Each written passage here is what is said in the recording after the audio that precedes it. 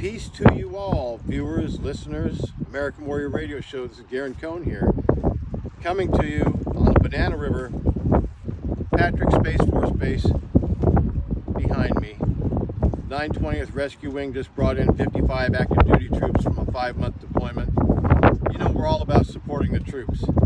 And I want to talk specifically today, and I'm not sure how we're going to label this to get the most views. And we're not after views for some popularity contest. We want you to watch this and share it with people that it may impact.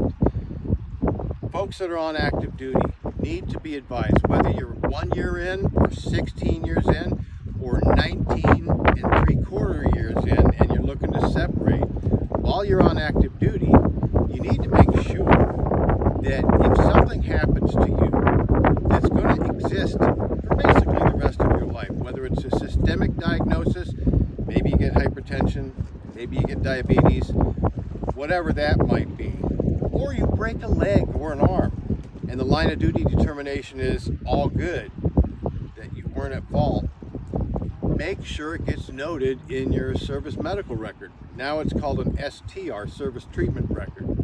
Regardless, if it's something that happens to you where a doctor writes out a script for you and it's going to continue potentially for the rest of your life, get it noted in your medical record.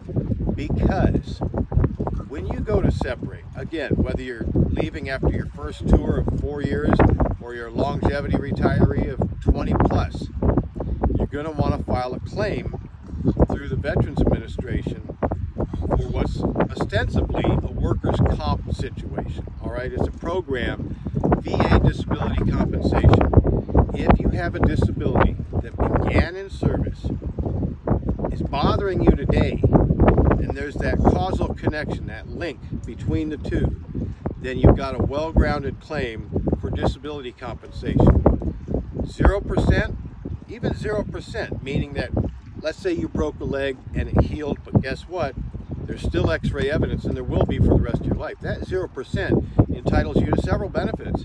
VA healthcare, preference points when you test for civil service exams, a number of different things. Even at 0%, you may not be getting any money, but God forbid something were to happen to that broken leg, as I use an example, you can come back and ask for an increase.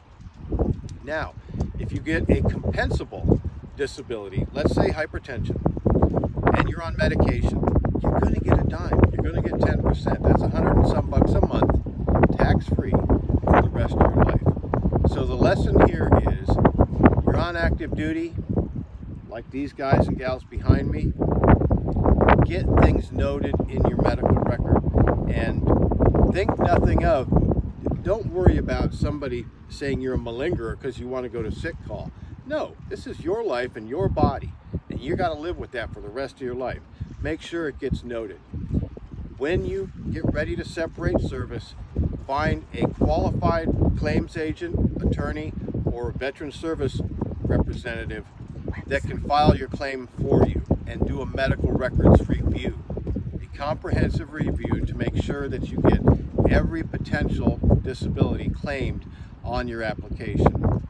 So the fact that I've said this is great. Share it. You got to share it with people you know that are either in service or have just separated, or maybe they've been out 30 years. It doesn't matter. If it has that 3-prong process, happened in service, bothering you today, and there's a causal connection, a nexus between them, then you've got a well-grounded claim for disability compensation. You've got to take advantage of it, all right? Again, beautiful backdrop here on the Banana River with my lovely producer and wife, Kim. Thank you, Kim, for videoing this. We just welcomed 55 troops from the 920th Rescue Wing coming back from a deployment. Just love our country, love our military, and God bless you all. Don't forget, thank you, Vet.